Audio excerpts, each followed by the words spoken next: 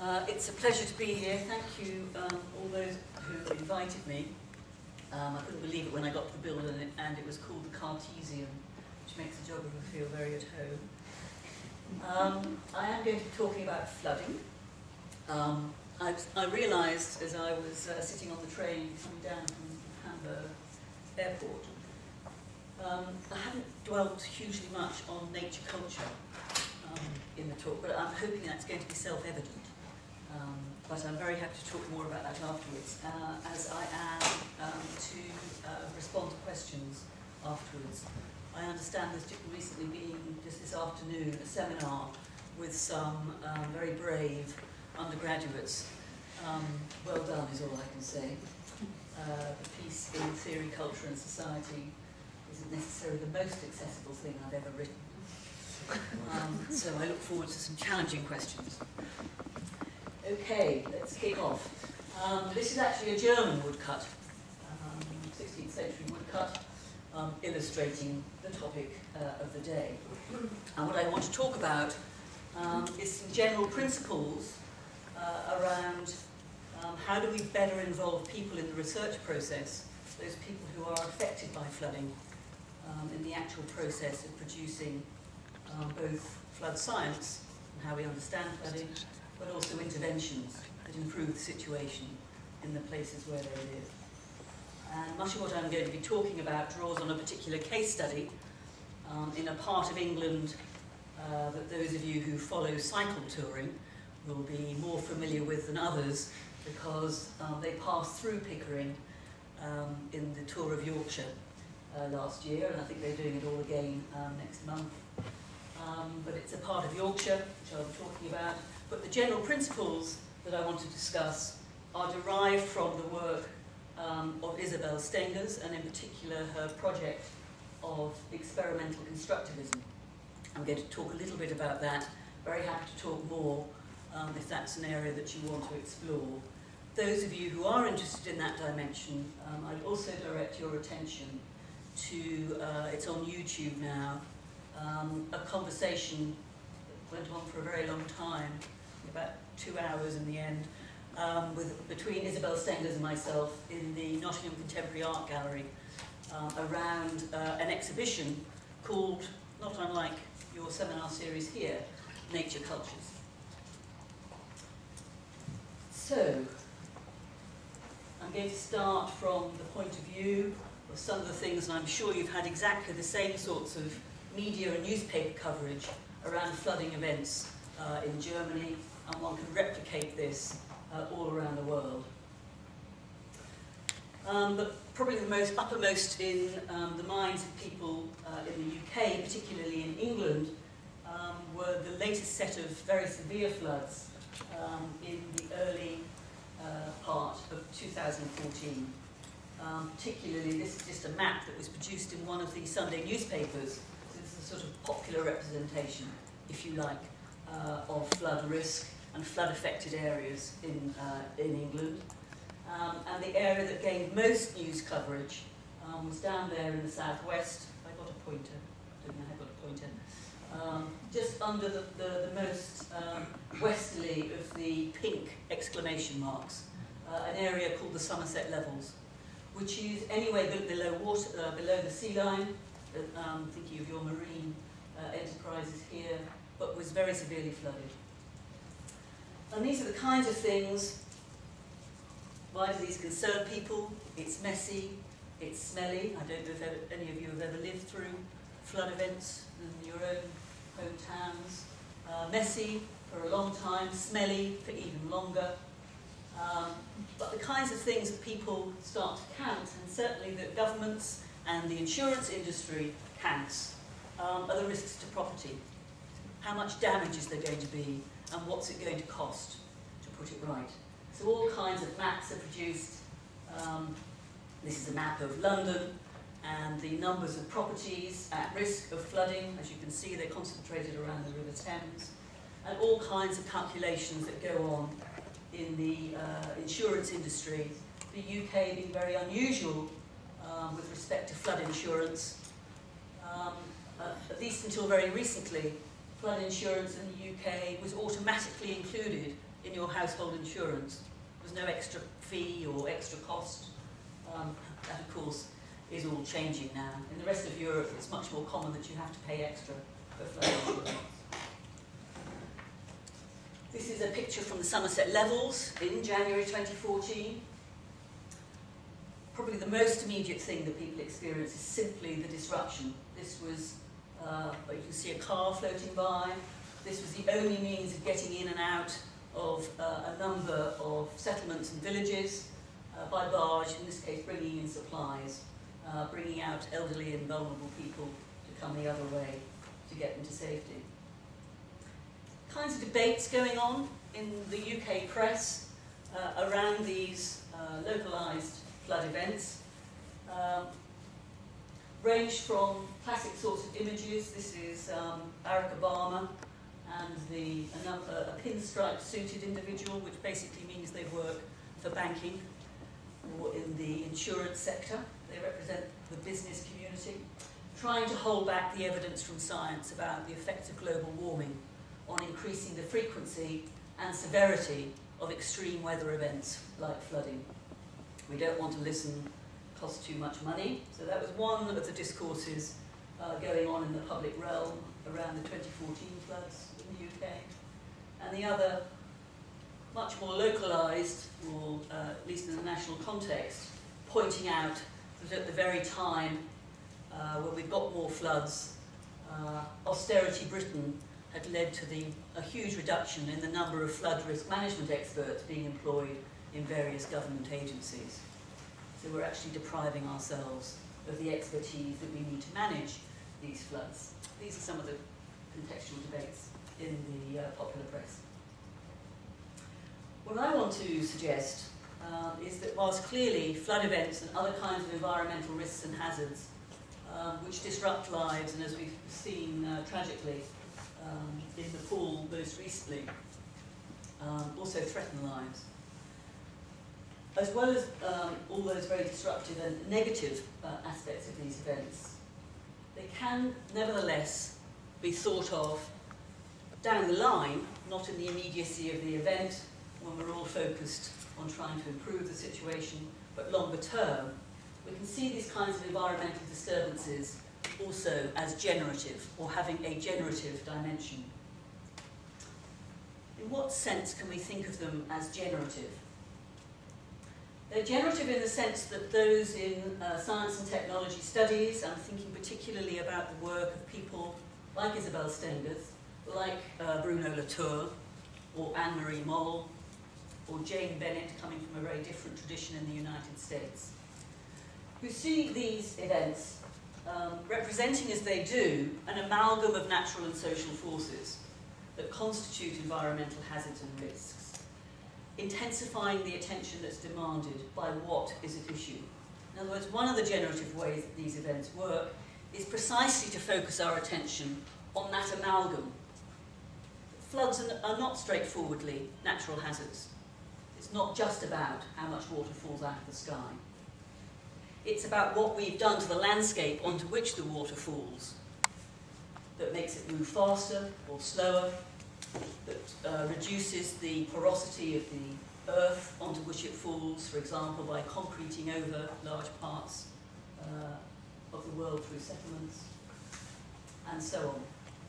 In other words, they're generative in the sense that they focus our collective thinking and minds' attention on the nature of that amalgamation of natural and social forces at play in environmental disturbances of this kind. In that generative sense, then, one of the things that such events do is to force thought.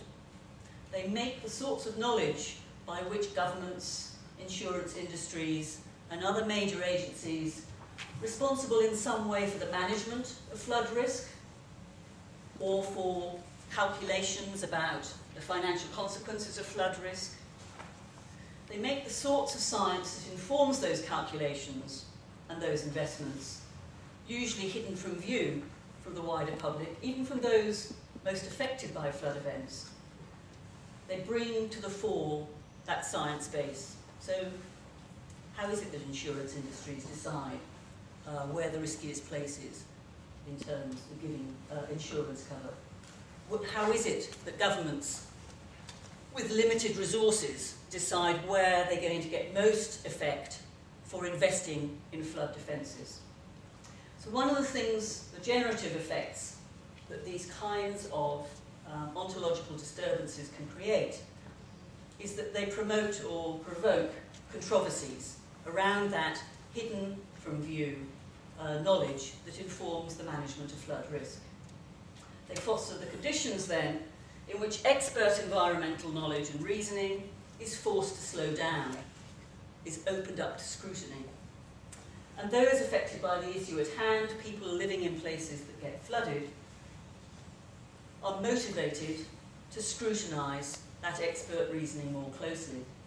This is an example of a protest poster we found in Pickering when we first went to work there, which is trying to encourage people to sign up to complain about why it is that government agencies responsible for managing flood risk have not invested in flood defences in this town. So these ontological disturbances then can give rise to knowledge controversies, controversies in which otherwise hidden science comes into public view and is subject to great scrutiny. And in turn, that can, if you like, unsettle or open up the arrangements between politicians, expert scientists, and the public at large to give rise to opportunities to redistribute expertise, to draw on the expertise of people actually living with flooding, rather than those remotely involved in examining it in the realms of expert science, such that those publics sufficiently exercised by the issue at hand, in this case flooding, want to participate in better understanding it. Now that sequence of moves from ontological disturbances through the emergence of knowledge controversies and the creation of opportunities for more kinds of knowledge to be brought into the picture of how we understand and intervene in flood risk management, can all be thought of as steps. They're by no means guaranteed. Often they're not as neatly sequential as that characterization suggests,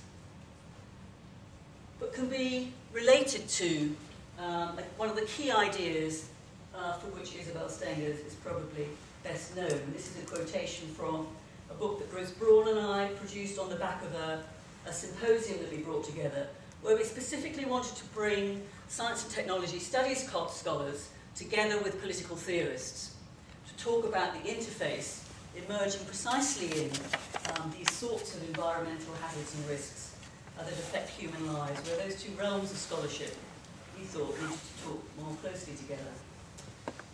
So what Stenger suggests then in this idea of paying attention to the way in which things force thought, and which I think runs through that sequence of the three moves that I've just described. She puts it like this: if we take seriously those non-humans that are best characterized as forcing thought, what we need to think about and address is not the empty generality of humans as thinking beings, but what causes them to think and to object. Humans who affirm that their freedom lies in their refusal to break this attachment, even in the name of some common good.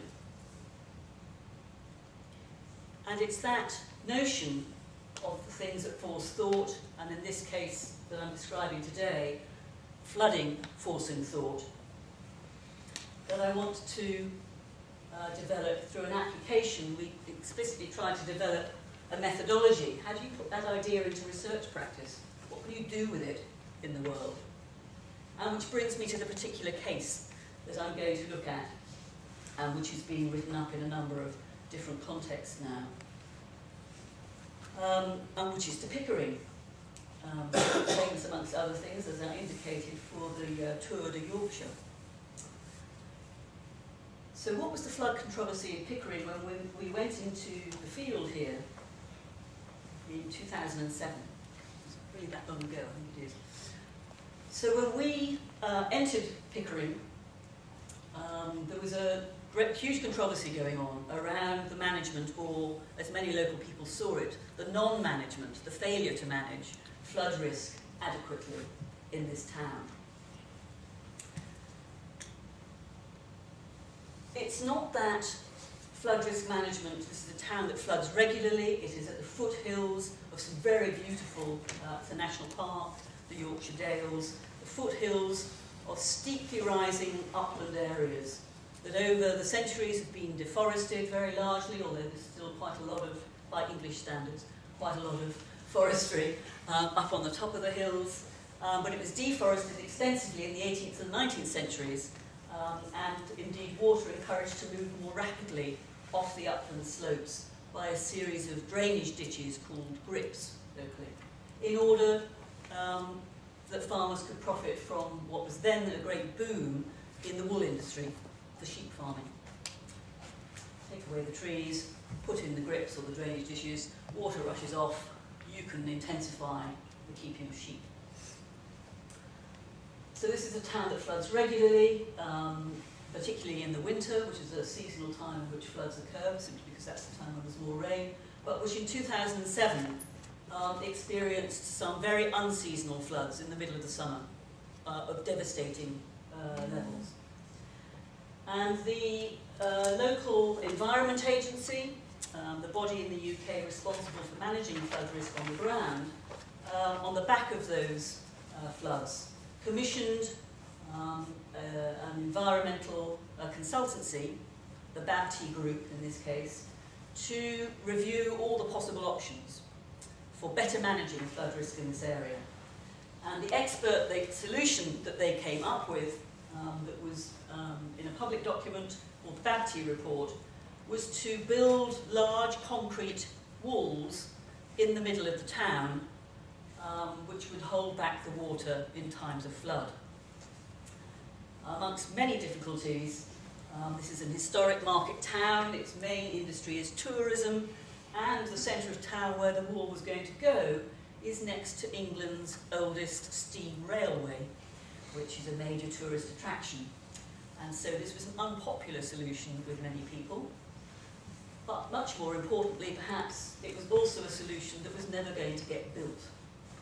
Pickering is not a large enough town, think back to that calculation of properties at risk, whereby this was ever going to be a place that the Environment Agency nationally deemed would get over the cost-benefit analysis. Investing in this flood wall was not going to improve the flood risk mitigation for enough properties of enough value to make this their #1 priority for investment. So the expert solution of flood walls was dead in the water. Sorry for that. No, it was unintended. Because it was never going to be built for cost-benefit reasons. And this is what had given rise to the huge public controversy going on when we entered this area. Now the BABT report, as all engineering consultants brought in to do these kinds of surveys and reviews of flood risk and the options for management in local areas in the UK, made very fleeting reference to the solutions that they came up with and the possible interventions that they reviewed and their assessment of them and ranking of them in terms of effectiveness as having been based upon the use of a mathematical computer-based model. Nothing more is said. There is no material, no appendix, no annex that tells you anything about, well, what were the assumptions in this model? Was the model a model used by other flood scientists or hydrological modelers? Was it credible? Was it a good model? Was it an indifferent model? Nothing is found out about the model. All we know is that they used a mathematical computer-based model. Not very easy for those affected by flooding and concerned about the lack of an effective management or investment in flood risk management in the town. Nothing for them to interrogate, to get into, to scrutinise in any way. you know, I gather, some of you in the audience know far more about flood risk modelling than I do, but for those for whom, for me, I came at this new, although it was an interdisciplinary project, and we worked with hydrological modellers and so on. But very crudely, that reference in the Babty report makes reference to the primary form of expert knowledge production involved in the assessment and investment in flood risk management. Very roughly speaking, we can see a triangulation in hydrological modelling practices between the observations of the actual system, particularly historic observations. Self-evidently, one uses models when there is no data about a future event. That's the nature. If you're trying to predict events or to forecast the likelihood of flood risk of a particular magnitude, you can't rely on direct observation. You can rely on historic data for previous flood events, and that represents the actual system. The physical properties of a particular localized system, the slope, the width of channels, the number of streams or rivers, type of surface that water falls onto, all those kinds of dimensions of the dynamics of flood risk can be modelled mathematically. And indeed that's been going on since before the 19th century. A bit that is particular to second half of the 20th century onwards, modelling the third leg in the stool, if you like, of how hydrological modellers work, is that this is all now computerised. Flood modellers, by and large, across the world, use something between 5 and 6 different kinds of software programs. These are the only programs authorised by many of the government agencies responsible for investing in the science that informs flood risk management. Most of them are proprietary, that is to say you have to pay to use them. One or two are not. Consultants, by and large, are not innovators in the modelling process. They get data for the area they've been employed to model. They plug that data into the computer program that they're working with that's been derived elsewhere. They run the numbers multiple times, so-called simulations, and they see what comes out the other end. So this is the primary way in which the science or the expert knowledge that informs flood risk management comes into being. In other words, this modelling expertise is actually a constitutive dimension of flood alert processes and investment decisions. Without them, there wouldn't be any of those things. So here we are in Pickering, or the Vale of Pickering. You can see the dark, it's all quite dark actually on this particular, but the darker, the really black areas, those are the uplands, top of the uplands, North York Moors. Vale of Pickering is a low-lying area, very rich agriculturally, with a number of market towns, including Pickering itself, in there. And you can see very roughly the movement of water down that series of slopes. So all water moves down the slopes, and just above Pickering, all the streamlets converge, and it gets the maximum volume at its door. And when we went there in 2007, we were alerted, pretty much this was the main topic in all the local papers. Local anger about the lack of investment in flood management. This flood wall not being built. So that was the High Street in Pickering in the June 2007 summer floods. So what did this flood event, and it was particularly the unseasonality of this flood event that did the forcing of thought in this particular context. And the key issue that came into scrutiny amongst people who lived in this town and were affected by this prolonged flood event was to problematise, to want to ask the question, have they defined what the problem of flood risk in our place correctly, sensibly, reasonably, or not? Because from what we can see, not being able to interrogate the science. Whatever it is that they're doing, it isn't working. So the kinds of questions that we kept hearing repeatedly when we first went into the field were, why do they keep saying it's a 1 in 100-year event when we've been flooded twice in 5 years? The calculations don't seem to be working too well. We're the ones with the experience of flooding. Why aren't the experts interested in what we know? One of the most irritating things for local people was that the agency responsible for flood risk management had simply stopped engaging with them because they kept asking difficult questions.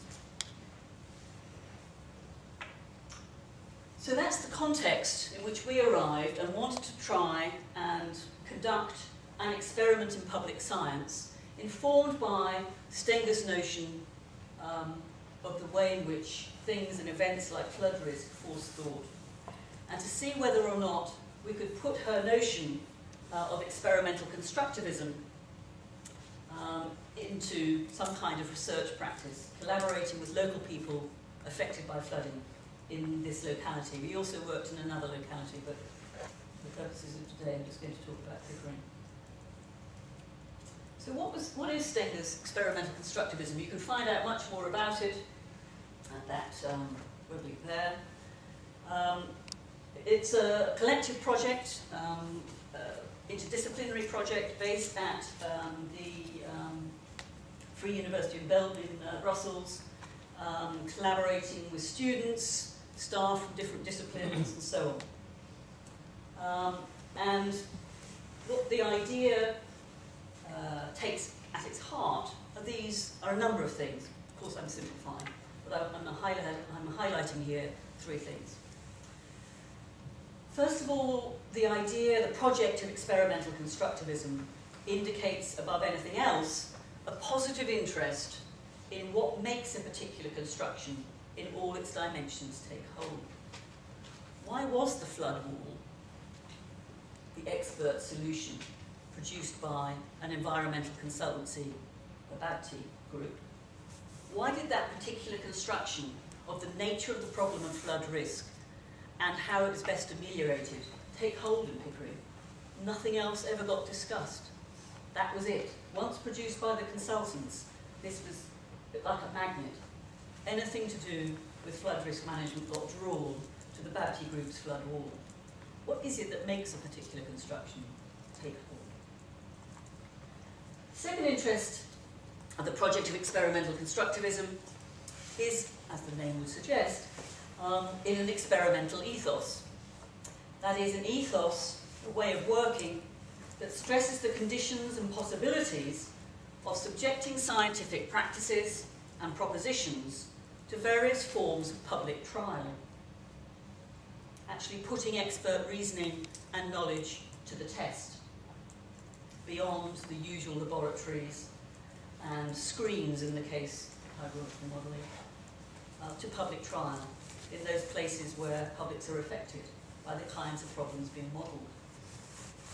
And this in turn then demands the invention, as she puts it, of apparatuses that enable those most affected by expert reasoning to participate in the construction and indeed the reconstruction of the problem that affects them, in our case, flood risk.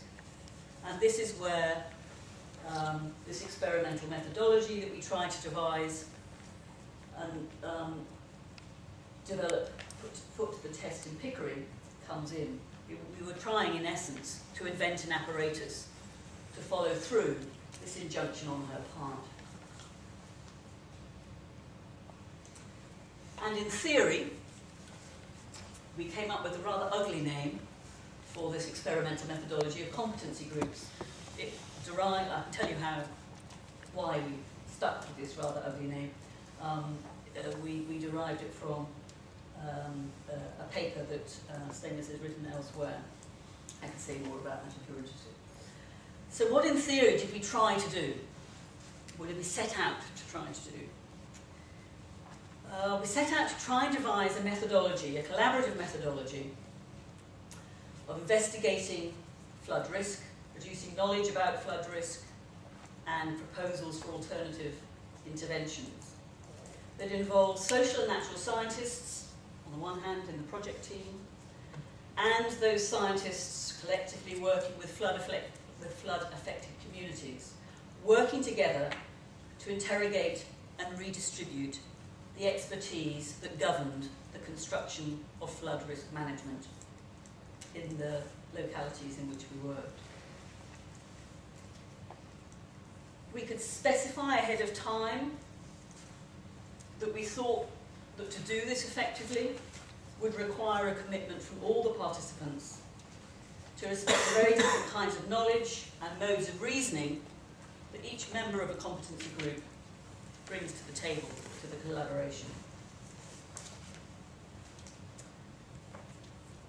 And thirdly, we had figured out ahead of time that the usual sorts of ethics protocols, I'm sure your institution is as obsessed as ours is with completing your ethics compliance forms before you're allowed to go and do any field research, and that those standard ethics compliance practices derive from a kind of medical sciences model of the world. That is to say, you, researcher, want to extract something from some innocent party, the research subject, bring it back home and do something with it subsequently. And therefore your ethics compliance procedures require that innocent research subject to agree that you can do whatever you like with whatever it is that they extract. That's not going to work in a collaborative competency group setting where the whole idea is that be you one of the social or natural scientists or be you one of the members of the local community affected by flooding, you all have absolutely equal claim on any knowledge that the collective group produces together. So we had to devise our own ethics protocol for everybody to sign. And interestingly, but another story, it was some of the scientists who were most wary of allowing local members of the group to use some of the knowledge we produced together for their own purposes. But we got over that. So that's the theory. So the whole point about competency groups in designing a method is not to design the outcome. No idea where this collaboration is going to lead, whether it's going to lead anywhere. It's about the process. It's about creating an atmosphere, collaborative opportunity to produce new knowledge about flooding in this place and potentially come up with new suggestions or propositions for how to intervene and ameliorate the situation. That's the theory. This is the practice. This was what it looked like. We met in the building on the right, and it was flooded when we held our first competency group meeting. This is a picture taken on the bridge. There were sandbags all around. The building on the right is the Civic Centre. We were on the lower portion of that, spending quite a lot of our time looking out to see if the water was rising any further. But this is the practice, being in the place where it happens. And in the very first meeting that we held, so we worked together as a group over, in this case, a 15-month period with bi-monthly meetings, all kinds of activities going on in between, field visits, video recording, all kinds of measurements and other things. But in the very first meeting, I think we gained a strong sense of some of the issues locally. The trouble with experts. This is MP, one of the local members of the group. Every time we get the floods, we get the meeting with the EA, the Environment Agency. And they come along and somebody sits at the front and, oh, we won't do any dredging because this, that, and the other. You've got to hear a Yorkshire disparaging accent at this point. I can't do Yorkshire. And you sit there as a layman, and you probably noticed I tend to ask a lot of questions. I never have the answers. And I think to myself, why doesn't dredging affect it? Because just thinking about it from a simple plumbing point of view, and he then goes into an analogy with drain pipes, it doesn't tie in with what these people say. And yet as a non-scientist, as a layman, I just sit there and think, this is an expert. How do you argue with that? And indeed, in our group, where some of the members of the group from the university membership were hydrological modelers, were the experts, we had to spend quite a lot of effort and time trying to find a way of working together. One of the first things we came up against was a complete clash of vocabularies. So here's, I'll just take one of these examples, and it's MP's gutter analogy. So we started by trying to find a way of communicating. You think about a gutter, says MP, how much can go through it? And if it fills up, it comes over the top. So if you've got half the size of gutter, he's talking about leaves accumulating and all kinds of detritus getting in your gutter, reducing the width and the depth of it. So if you've got half the size of a gutter, it comes over the top more quickly. Well, to hydrological modelers, the principle of volume conservation for an incompressible fluid represents the same thing. And we could go on. Our solution that we developed in trying to work together was to put much more onus, or as much onus, not on vocabulary, not on the things that we could say to one another, but on working with things, trying things out together as a means of learning, actually thinking with the materials that make us think, that prompt thought. This is a picture of possibly the first or second competency group. So we're now inside that building that you saw with the flooding outside. It looks like a tea break. And in essence what we did was, as a group, as a whole, to put diverse knowledge claims to the test. Knowledge claims produced by experts. So how did they come up? What was the science that informed the idea of a flood wall on which the town could become completely fixated? Ideas that local members of the group who had actually experienced flooding here came up with as what might make a difference. And we put those diverse knowledge claims to the test by working them through various intermediaries. If language was going to be a little bit of a tricky bit, what kinds of materials could we work that through? Maps, computer models themselves, photo and video images, instrumentation out in the landscape like rain gauges, and so on. All became part of our working practice. I'm just going to take you through a few of them. So we begin with the expert map of the 2007 summer flood event. But the map's wrong. It's about the first thing that people who live in this place, who join the group, had to say to us. And we took several meetings to get people comfortable with the idea that they could interrogate the experts, that they could say, oh, well, they say it flooded there, well, it didn't. They say it didn't flood over there, and it did. We were there. We saw what was happening. We started to correct the official flood map. We started to get all kinds of first-hand observation of sequences, timings, where floods first. If here floods, you can guarantee that over there is going to flood because of the connection between those 2 points. The beginnings, if you like, of confidence in articulating local observation and experiential knowledge. We tried out all the pet theories that local members of the group brought with them, most notably dredging, which was the most popular idea locally as to what would completely get rid of the flood problem in Pickering. Drain the whole of the river, dredge it right down from the bottom of the escarpment, from the moors, down to the sea, scrape about 3 foot out, problem gone. No, nothing will be left. Nobody will be harmed.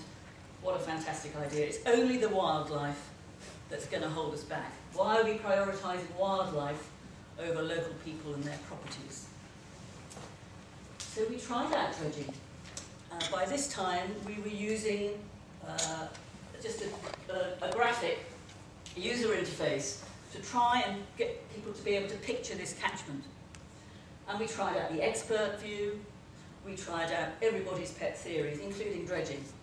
And although it looks a bit like a Sarah Palin viewfinder for targeting something, we were enabling people to try out, okay, what if we put intervention X or Y in this location or that location?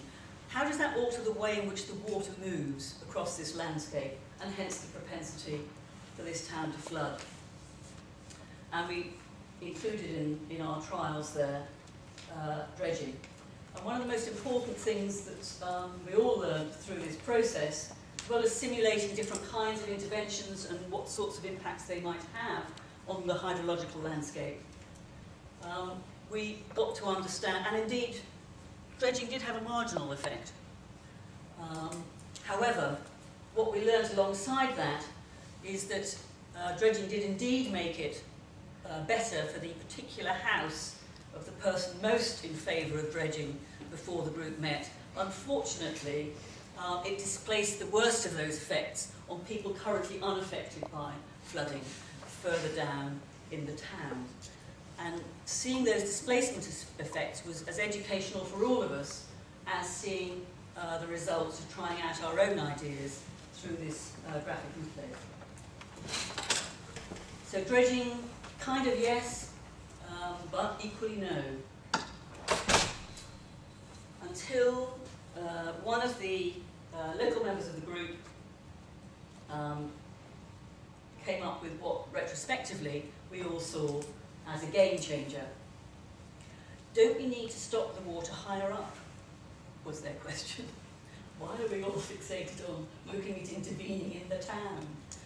Wouldn't it be sensible to do something up there where the water comes from? And so we turned our attention to upstream, so-called upstream storage solutions. So if all this stuff was rushing off these uplands, these deforested slopes, part of the problem of flooding in Pickering was their convergence with nothing blocking them just outside Pickering, and hence the propensity of Pickering to flood.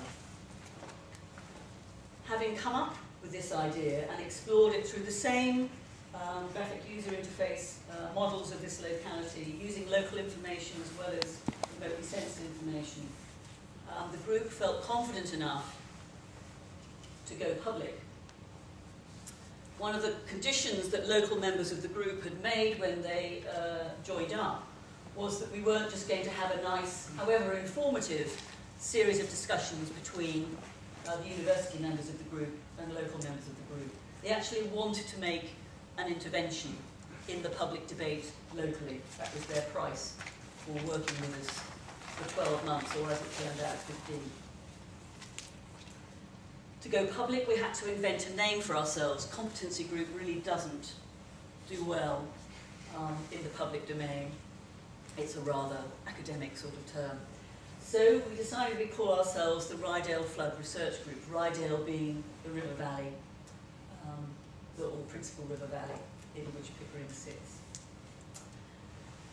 Having done any number of simulations in which upstream storage looked as if, for quite modest costs, it had at least as great a potential impact on ameliorating flood risk as had the expert proposal of a flood wall, we started to put together a public exhibition to take this proposition into the public realm.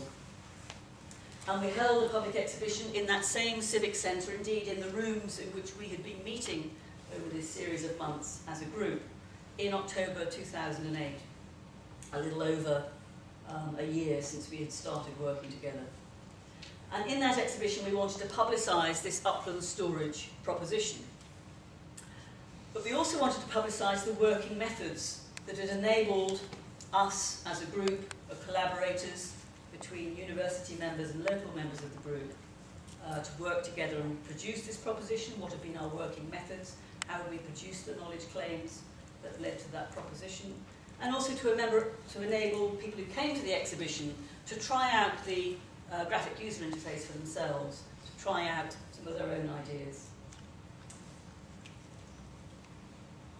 The exhibition attracted a very large number of people. The members of the Environment Agency locally and others also came. They kept quite a low profile they weren't very popular in the public domain at that point. We had a sequence of posters that tried to explain our working methods. We had a series of screens that people could try out the flood model, the upstream storage model for themselves. You could plug in your own address, see what difference this made to the movement of water and how it might affect you.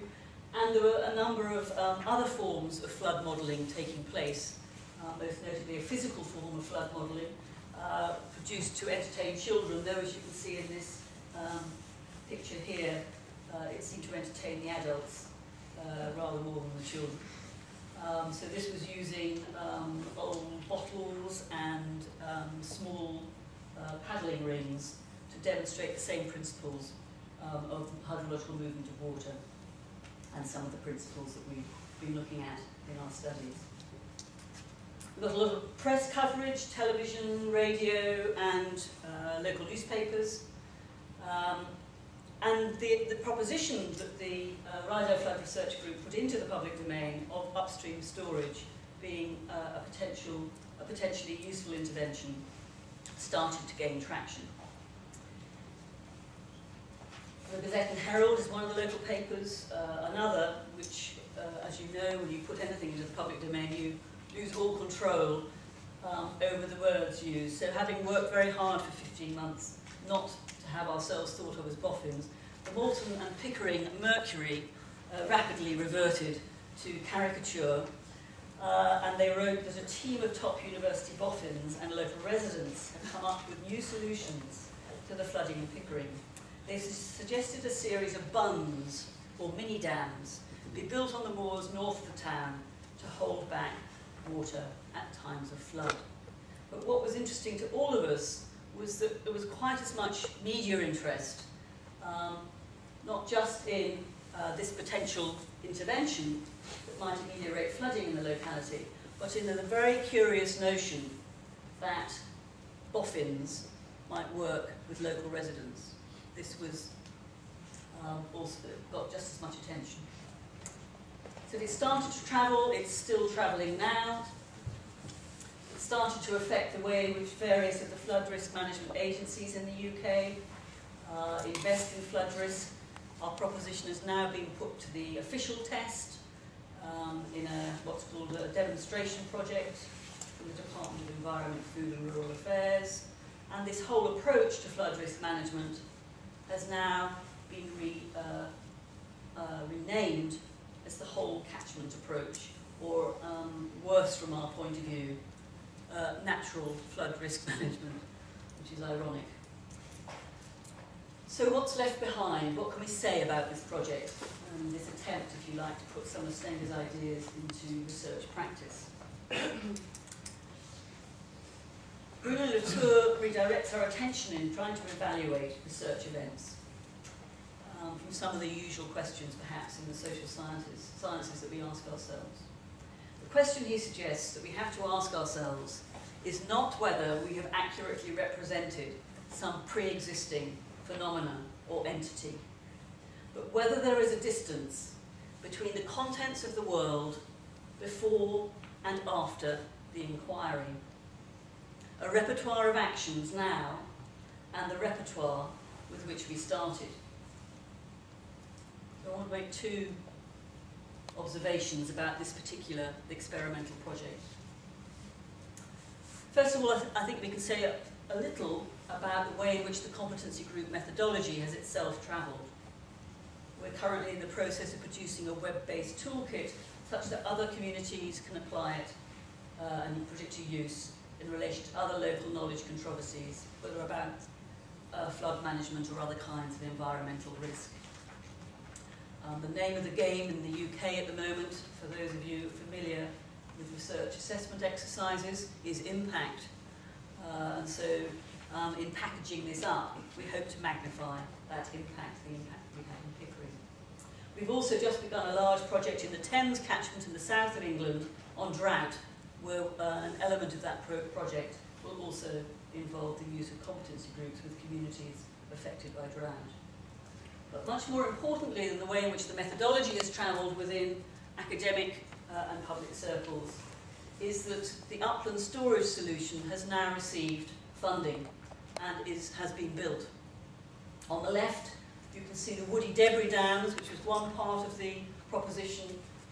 Many of these, quite small scale, look a bit like beaver dams in the upland parts of the catchment. And the final element, not yet complete, is a large earth bund outside, immediately outside the town, which, when it's fully completed, will be landscaped into the landscape. I'll close by the difficult, the dilemma that we now face, which is that, of course, a very, very small part of us now needs a flood to test whether these interventions have made a difference, but it is only a very, very small part of us.